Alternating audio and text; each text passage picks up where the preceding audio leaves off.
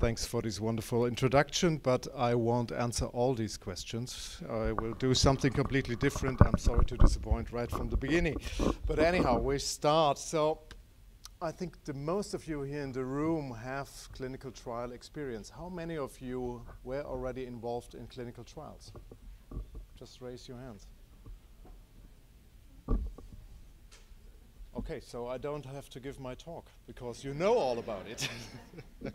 So that's the easy one. No, well, there are some points. I've collected some ideas and things, so it's perhaps not the usual thing you see. I start with something rather easy. So one of the first clinical trials was really on scorbutt. And in this description, really taken from Wikipedia, you have all the items you need to understand the clinical trial. So it was James Lind who conducted this on board on a ship because he needs sailors to be on duty, to be fit for duty. So that was really the trial question. Which sailor I can put fit on duty for overnight and for the day? And he already was aware of the trouble because it was the scorbutic problem in those. So he started to point out 6 different groups, and in each group he put 2 sailors, and he also had some idea that the food, the intake of food, could be something that is the changer and to put people back on duty. And you see in the 6 groups there was a group 5 who received 2 oranges and 1 lemon. And that was the life changer. The life changer was really those 2. Is this? I'm not loud enough. I see Randall in the back. Better? I have to put it in. So now it's better. Sorry for this. So the life changer was definitely the 2 oranges and the 1 lemon. And of course, here the 1 sailor was already then fit for duty, and the next came up later on. But you have also a trouble already that is for clinical trials, also something we face today. They run out of fruit. So the supply issue is already mentioned here, and that's something we also need for the clinical trials, the supply. So if we have a new treatment, we want to have enough supply for this to really go for a long-term treatment and to treat a lot of them. So therefore you see the effects of treatment are related to, of course, a good idea, and then we face the next thing.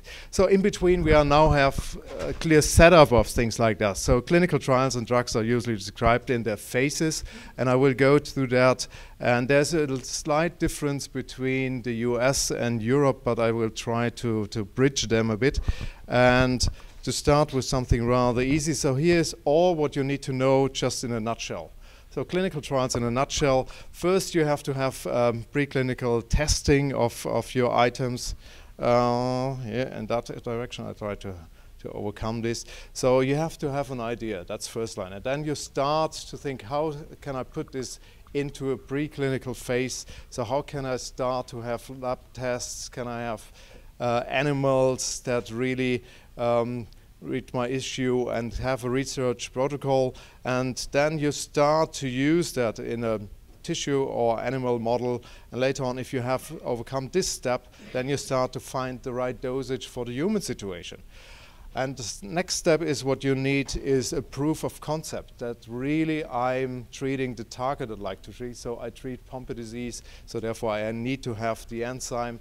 And you have seen the first machine of that. So the Icon Arnold yesterday evening showed this first really biotech machine on his desk. So that was really beautiful to see that, Arnold. Thanks for that, showing up this machine again, because I think that was really the proof of concept. So there is a production line, can rise enzyme, and the enzyme finally helps to overcome the disease.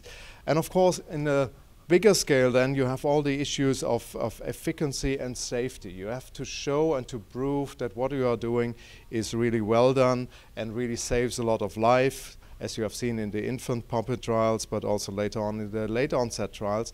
And of course, then you have to do a lot of data analysis, and that's the part normally industry is doing excessively because they want to be sure that all what they did, with all side effects included there, with all compliance issues, and also biotechnology has to help that really there's enough supply what you need for really covering a lot of groups of patients around the world. And then later on, and that's the stage we are facing now for more than 10 years for Pompe disease, is the follow-up of patients. And of course, that's just the normal, regular thing. Phase 1, normally you have healthy population, and here you just go for safety and side effects. And then in the next stage, you normally increase up to 300 persons. So that's all you see, not for rare disease, it's for general. But you go up to 300 persons, and here you start to have the effectiveness of your drug. That's the next stage. And this lasts normally several years to collect all these data, and we are in that very much presently. And finally, the most important stage is then the phase 3 trial, because here you have, of course, again, safety signals, but also you will see in a blinded fashion, so normally you do a randomized control trial here at that level, that your drug is really doing the right thing in the right way. And normally, if it's not a rare disease, you need a lot of people. So I was involved in my first clinical trial now 27 years ago. So I started as a neurologist resident in a stroke trial. And at that, so I had to cover my first cohort of patients. I was the clinical trial person was 100 persons. So that's completely different to the rare disease, where you really know your person very well you are treating. And that was a lot of faces, and I hardly remembered the name the second time. And that's the difference in those big clinical trials. And of course, then we have a phase 4, that's more a safety issue after the FDA or EMA approval. Also here again, it's more on safety signals, and if you see long-term side effects in the patients, also this is a very important step. So what is the difference in rare diseases? In rare diseases is one thing that happened in 1983, so that was the Orphan Drug Act.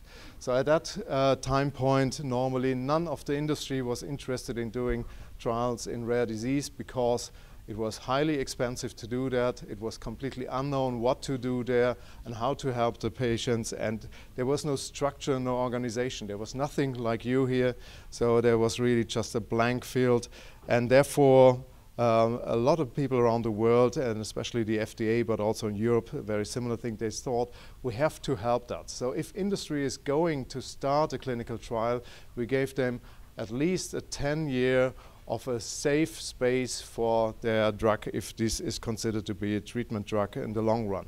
And that helps to attract industry a lot.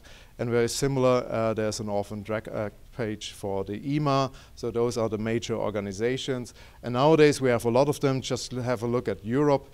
So presently, so that's from last week, the result gives, if you look for orphan drug destinations in rare diseases, you have 2,200. But if you look closer, you have public assessment reports of 1,300. So that's not that much. So that's really not that much for the whole field of rare disease we are covering. But anyhow, it's a good start. So there's some very good summary on this. So what is really the disease condition? It's a condition affecting less than 200,000 persons in the United States, or normally you say 1 in 3,000. That's the number you need. And we're facing something about 7,000 to 8,000 different diseases. So if you count all of them, rare diseases in total are not rare. They are very common, but all of them are, of course, singular to this, and that's one of the differences. And of course, there are many of the different items. I go not in all details here to this. But one of the troubles, of course, is normally small populations. So we have limited opportunities to learn about what is really the nature of the disease, what is really the natural cause. We learned about this morning, that even here the experts are still not sure what is your natural cause of the disease, and can we predict individualized patient by patient what is his cause of disease. That's still not doable. So therefore we have a lot of hurdles here to see. We have a heterogeneity in the collection of the disease. We have then also a poor understood mechanism, but we are in Pompe in a better shape than in many of the others. We know much more, but still we need to address things like the cerebral involvement in those patients, what we here face. And we still see that people die earlier. So that's also a fact we have to see. We see it in the infants, but we also see it in the adults. So we have to take care more on these aspects as well. So it's still a severe disease. It's not something that's just doable. And of course, the pediatric population has still a high demand of unmet needs in that. And we have additional trial hurdles. I don't go to that, but that's before you can start to perform a clinical trial. There are a lot of items there are a lot of administrative work to do, and sometimes you think it should be much faster, so why we are so slow? And here you see listed some of the hurdles we have to cover and to face for all these different items. So some of them are regulatory parts, but others are really more insurance topics, then parts of the project management. I come to that a bit later, so what's ongoing there, and there's also additional hurdles, of course, country selections, different regulations in countries, and all that is really one of the big troubles we have for the start. To give you a glimpse on that, so what is the meaning for Pompe disease, I just go to two little examples. The first one is the neo-GAA. Here in rare disease, you normally put together phase 1 and 2. And what you are doing here is really designing first a group of patients where you scale up to your highest dose, and then, of course, have an open extension study. That's the usual thing what you do. And that's very similar. Also, if you look at them, you look for safety, for the profile of your drug and things like that. And very similar for the Amicus trial. It's a very similar thing you do, so therefore just to have that. And that's ongoing, and we still are now in both for the extension phase of that. You will hear results and more details tomorrow on both drugs. But on top of this, we are for Pompe disease in the phase 3 trial phase for COMET, but also for PROPEL, and you see the numbers of patients you needed are really similar because you do a so-called power calculation that you see how many positive outcomes you need that a drug might be approved for then a finally licensed product.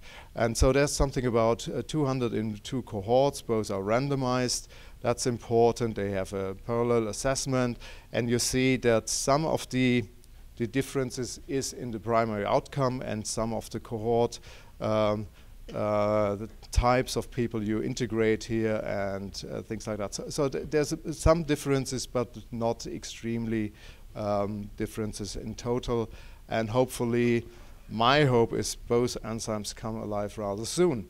But anyhow, on top of this, what is the really likelihood of approval rate? So that's something we also have to keep in mind. And here's a very good number. Also, it's from 5 years ago. But you see that about a 10% chance for phase 1 coming into FDA approval. So therefore, you see we are losing 90% of drugs. They are started, and they have a rationale why they should be in the patient population tested, and only 10% of these comes alive, and I think that's something you have to keep in mind, why our rates are perhaps not that positive as we'd like to see that in many of the examples.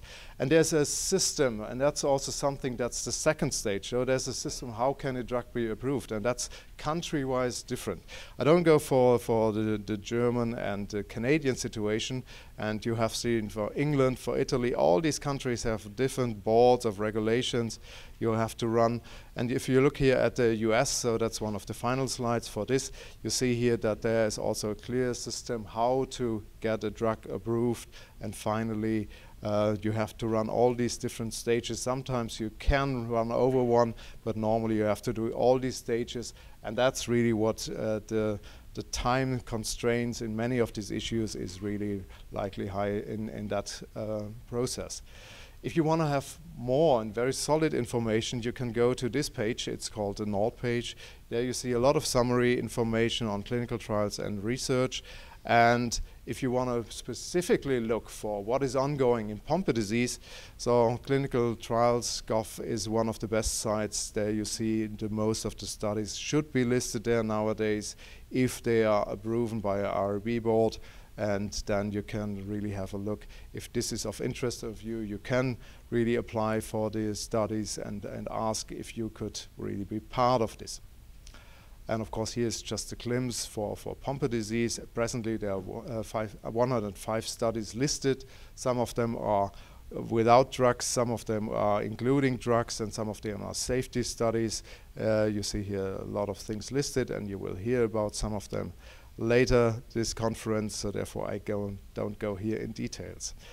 So that's the standard of things, but let's go to the next step. So the second part of my thing is something completely different. It's just food for thoughts.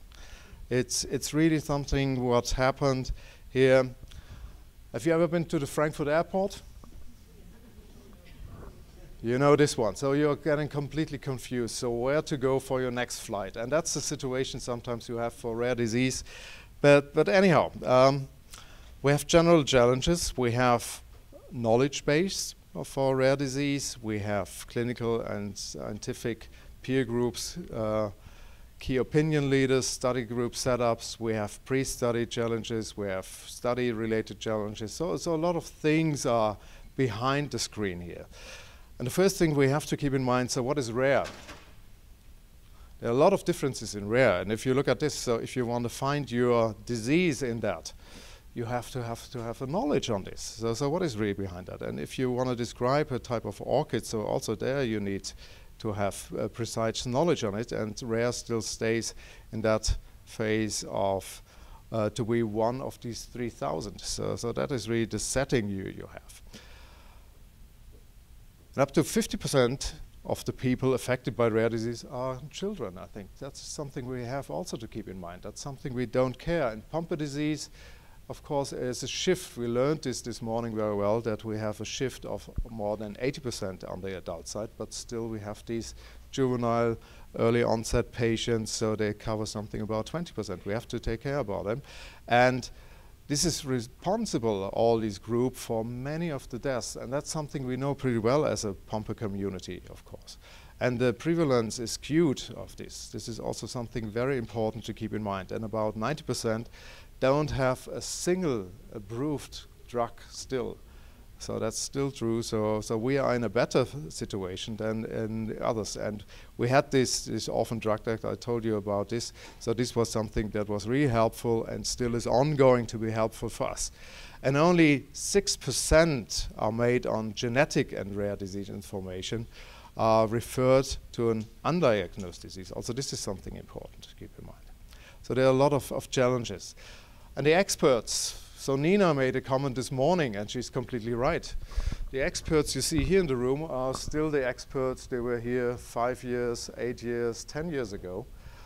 So we are aged, and we have to bring in our next generation as well, new thoughts as well. I think that's very important. And we still, with all this knowledge base on Pompe disease, our understanding of the natural history or cause of the disease is still limited. So we still need all you patients. We need all your information you can give us. And that's an interplay. So that is really a dialogue. And we're still in this dialogue. And I think that's very important. And of course, there's always the discussion with the lack of biomaterial, of modern autoptic data sets and things like that. So we're all missing that.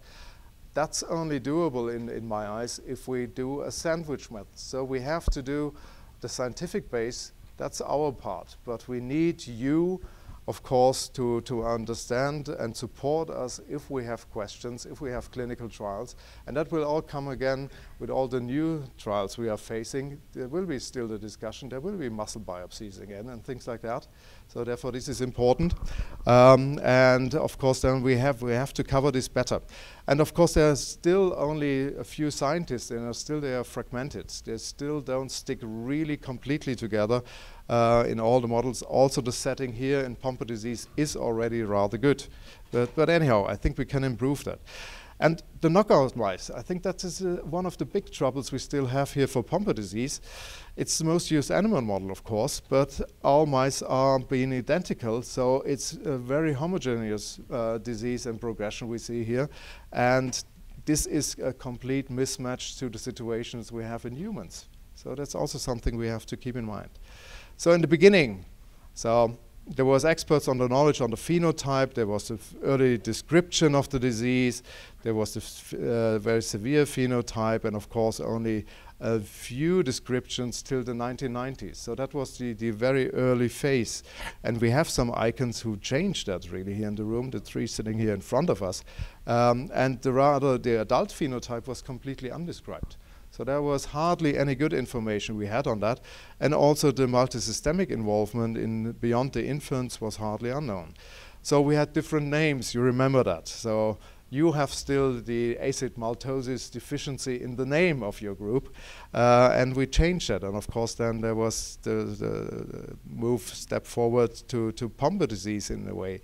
And if you look at the pathogenesis, of course, there were the morphological descriptions early in the 60s, biochemical analysis in the 70s, and then the genetic period started in the 90s. And Arnold was really one of the key persons to go for this and really developing things on that. It's a very important one. So it was also the fact at that period that also very few places were able to perform the full genetic analysis. And we are lucky that we still have the Rotterdam registry for the gene mutations, and that they still continue to do that very nice work. And the awareness was completely low. So this was something we faced. So we were untreatable, undiagnosed, and that's a situation that very frequent happened for rare diseases. So no patients, we are unclear, so where are good centers, where to find them? We haven't right numbers on incidences and prevalences. So this all was rare. It was rare. So how to change that? And there was the unawareness of the multisystemic involvement very much, and heterogeneity. So I repeat that again. And the next slide will show you the differences. So that's the publication rate starting in the 60s to the year 2015. And what was the step up here? So what happened in between here? The step up was just the introduction of the treatment. It was the approval of ERT. That really changed the situation.